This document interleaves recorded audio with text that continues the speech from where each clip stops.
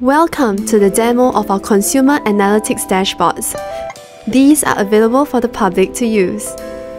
For our new dashboards, you may access them from our Research Hub. 3 modules are available for public access: Private Residential Price and Sales Volume Overview, analyzed based on the type of sale, new sale, resale, sub-sale, and also by the market segment or luxury, city fringe or suburbs.